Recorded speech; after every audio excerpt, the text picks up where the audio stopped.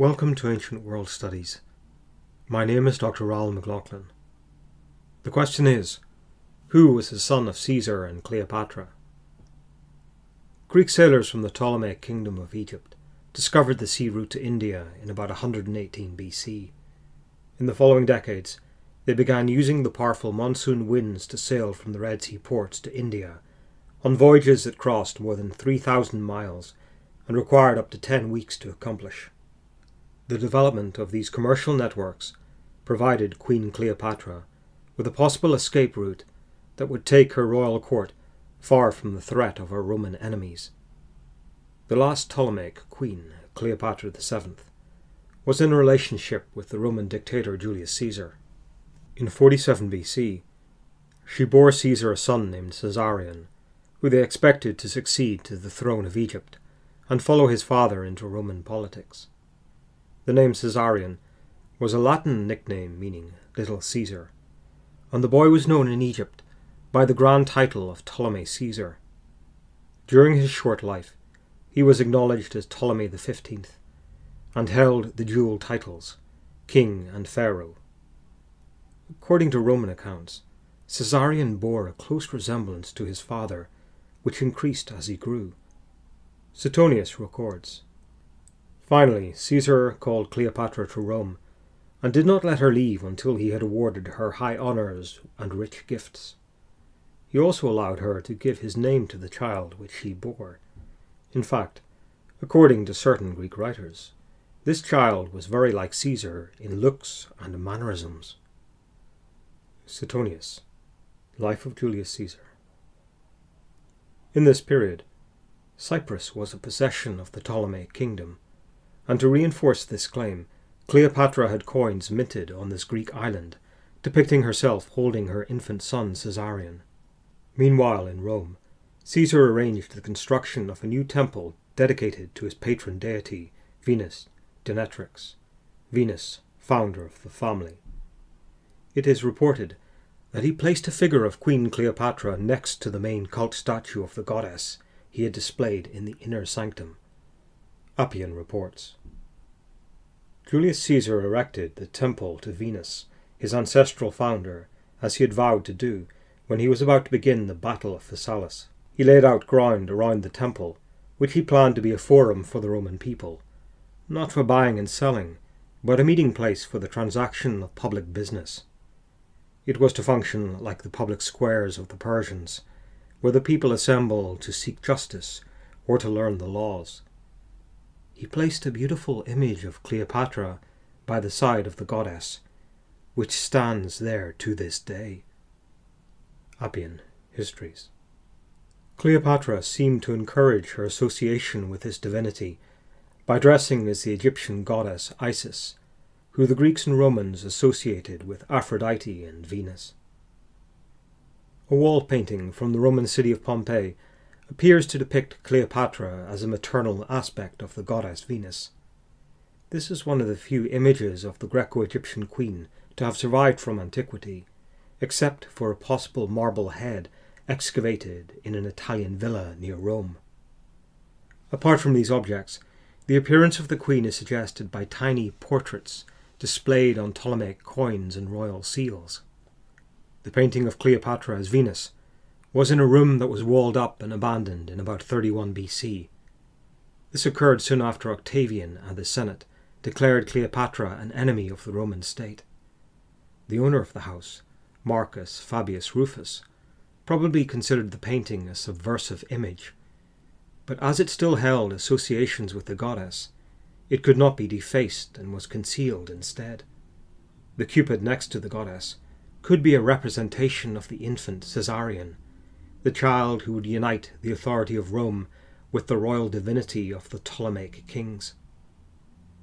Despite this symbolic recognition for Cleopatra, Caesar did not mention his son Caesarion in his revised will, which he redrafted on his return from Spain in 45 BC. Nevertheless, in 44 BC, Cleopatra travelled again from Alexandria to Rome with the 3-year-old infant. By this period, Caesar was the supreme leader of the Roman Republic, and Cleopatra wanted his support to confirm the independent status of Ptolemaic Egypt. She was therefore present in the city when Caesar was assassinated, but she failed to have her infant son recognized as his official heir. Cleopatra was considered a divine monarch in her Egyptian homeland, and could therefore change Ptolemaic law and succession claims to suit her precise purpose and wishes. But in Roman law, marriage with foreign non-citizens did not have legitimacy, and children from these unions had no automatic Latin legal rights. Consequently, Caesar's existing will was followed, and his grandnephew Octavian, a full Roman citizen, was proclaimed the primary heir to his property and familial contacts. Octavian was scarcely 20 years old, but he acted decisively to assert his legal authority and claim his place in leading Roman politics. But he had to institute new legal measures, lex curiata, to validate his status as a posthumously adopted son of Caesar. Having failed to achieve her aims, Cleopatra left Rome a few weeks after the murder of Caesar and returned unopposed to Egypt. There she had the infant Caesarion proclaimed as her co-regent, Ptolemy XV Caesarion. He also received the traditional Greek royal titles, Philometor and Philopator, to signal his expected loyalty and devotion to both his mother and father. The native Egyptians, who maintained their own royal traditions, had the new Ptolemaic king immediately depicted in stylized form as a full adult pharaoh. Examples include the wall relief at the Temple of Hathor at Dendera. In reality, the infant may have appeared in public dressed in a miniature form of the traditional Greco-Macedonian royal garb. This was a purple and gold Himatian robe, with a royal diadem resembling an ornamental headband. The Egyptian depictions of Caesarion as an adult king was because this culture traditionally demanded rule by a male pharaoh.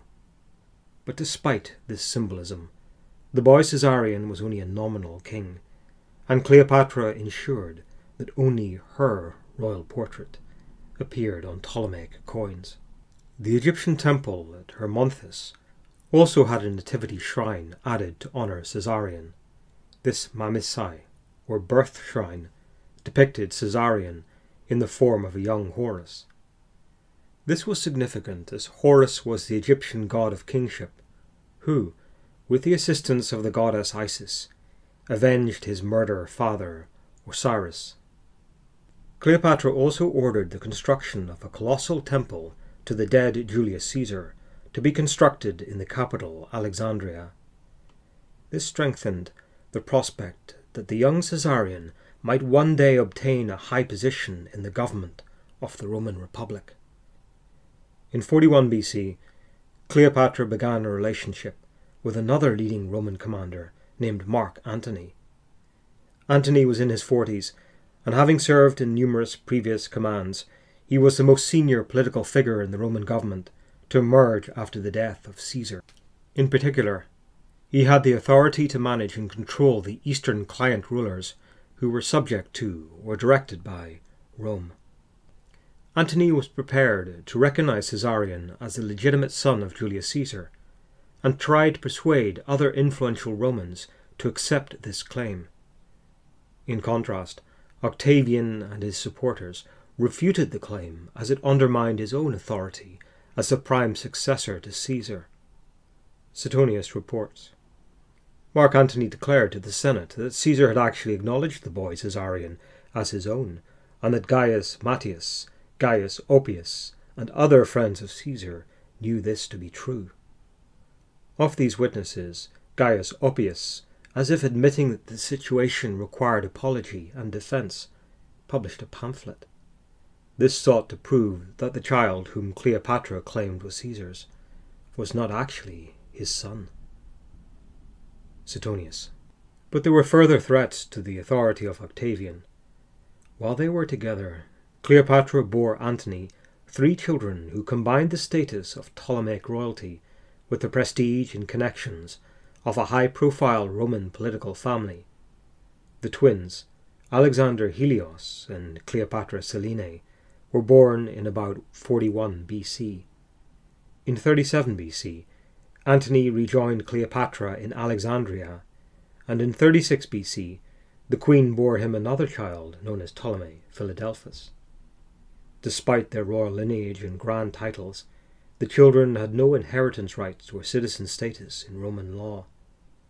Nevertheless, Mark Antony used the authority of his imperial commands to have these children recognized as current and future rulers of eastern territories, either those already held by Rome or expected to soon be conquered. In this grand ceremony, known as the Donations of Alexandria, Antony formally affirmed Caesarion to be the son of Caesar.